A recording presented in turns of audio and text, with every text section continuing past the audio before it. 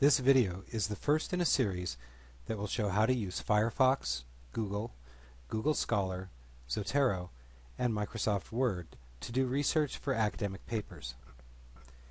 This video is using Windows 7 and Microsoft Word 2007, but the steps will work with any operating system using Firefox and Zotero, and any word processor with the Zotero word processor integration plugin installed.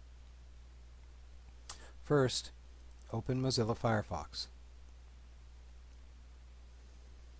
On the Firefox Start page, I have access to Google, but this is not google.com. And I really want google.com, so in the address bar I'm going to type google.com.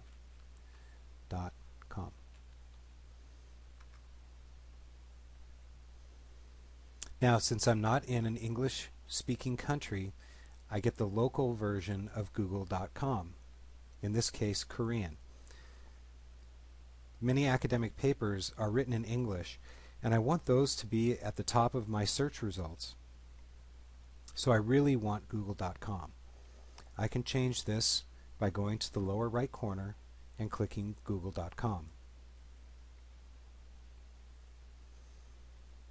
Since I use google.com quite often, I'm going to bookmark this page in Firefox.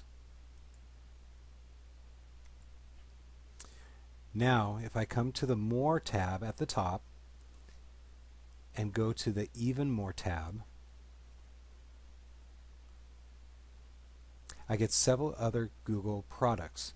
The one I want is Google Scholar. Google Scholar is a Google filter strictly for academic research. Since I use Google Scholar quite often, I'm going to bookmark this page as well.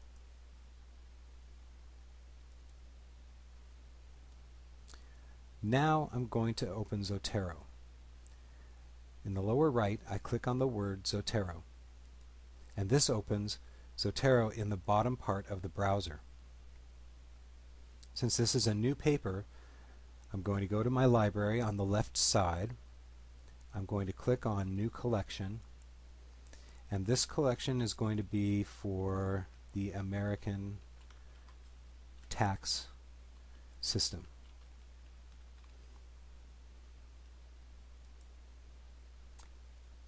Now I'm ready to do my research. All the papers that I save from the internet will be saved into the file, the collection, American Tax System in Zotero.